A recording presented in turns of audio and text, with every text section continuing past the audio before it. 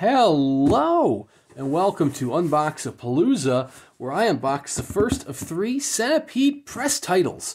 I'm unboxing them in the order received. So up first, my friends, we have Visiting Maze and Other Quandaries by Michael Cisco. And like most of my unboxings with Centipede Press, I like to see if any reused material was used for the packing slip. It was not. This is a very thin book. Decent sized box, because Jared likes to reuse boxes, but a very light box. Very kind of small trim size to go with the smaller trim size for a lot of Centipede's titles, like the Wendell titles. There we go. We have a little insert here, which is like the frontispiece for Burn Witch Burn, which is also a similar small size like that. I love these little inserts that you might get with it. This, as I said, is Visiting Maze and Other Quandaries by Michael Cisco, number 68. Was limited to 300 copies, and it sold out almost immediately. I will admit, common theme here is that I haven't read this title yet. I don't think I've read any Michael Cisco yet. Now, this is not the first Michael Cisco that Centipede Press has published. Oh no, this is the 6th title, technically, of Michael Cisco's that they published. 10 years ago, in 2013, they published they being Jared, it's a one-man operation. He published a 5-novel set in a slipcase of Michael Cisco novels. I believe it was 5. Maybe it was 6. Maybe this is the 7th. I'm pretty sure it was 5. So 10 years later, he's getting a short story collection here featuring the artist of Harry O. Morris. So, cloth's got some spots on it before I even touched it. So, dust jacket artwork by Harry O. Morris, who also signed this edition. As I said, I have not read any Michael Cisco, but he falls within the horror genre, so I am all for it. Nice, vibrant black cloth. Very similar to the black cloth used on most Centipede Press titles. You have a nice little design to the inside end papers. I don't know why I specified inside end papers as if they were outside end papers.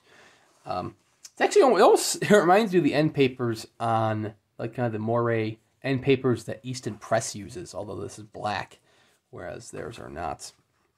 Visiting Maze and Other Quandaries. Cover and title page artwork by Harry O. Morris. So limited to 300 copies, pretty low limitation. I mean, normally you might get like 500. So when I saw it was 300, I said I need to dive right on it. Very loose back cover. I mean, the first one you got to kind of pull open. The back one's just like, woo, jumping open there. I don't believe there's going to be any interior illustrations. It's just going to be your regular old decent margin size. Very nice. I like short story collections. I know some people aren't huge fans of short story collections. I think it's a nice little way of getting a taste of the author without diving into the novel format. Especially the short story collection that I read last year by Centipede Press, which was The Senile Pagodas by Rhys Hughes, which is one of the best short story collections I've read in some time. That one was very unique in that Rhys Hughes took on a different approach, different author. He embodied a different author with every single story. I can't say that Cisco does the same thing, but that would be fine. He doesn't have to do that. That's Rhys Hughes' thing. You don't have to follow in his footsteps. Now this is, like I said, so some of these are previously published. There's the story sources. Okay. The Figman was previously in the Bestiary that Centipede Press did. We got some various ones. We got some Undertow, Weird World Anthology, very nice. A couple that are brand new, including Rum Neat and All Aftermath. And then we have the signature page itself, of which this is number 68 to match several of my other Centipede Press titles. You have Michael Cisco's signature with a nice little stamp there, and Harry O. Morris's very beautiful, very artful signature there. As I mentioned earlier, this is sold out. This one sold out almost immediately. It was pretty darn quick.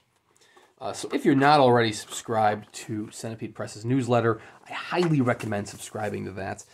They usually get at least a 1-week notice before the titles go on sale.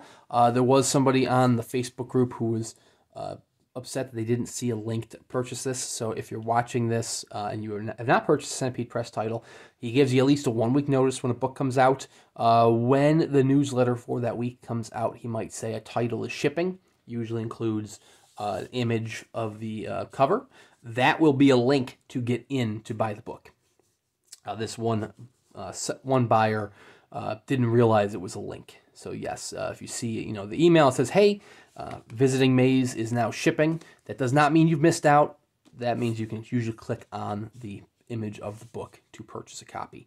Like I said, this title is all sold out, but there are other Centipede Press titles still available, including the one that I'm unboxing tomorrow, which is an art book. So please come back around tomorrow to watch that. Please consider liking and subscribing. Check out Centipede Press. They are one of the best small press publishers out there, particularly for the horror genre, although he does branch into other genres as well. But thank you for watching. Please come back tomorrow to watch another unboxing, and we'll see you around next time.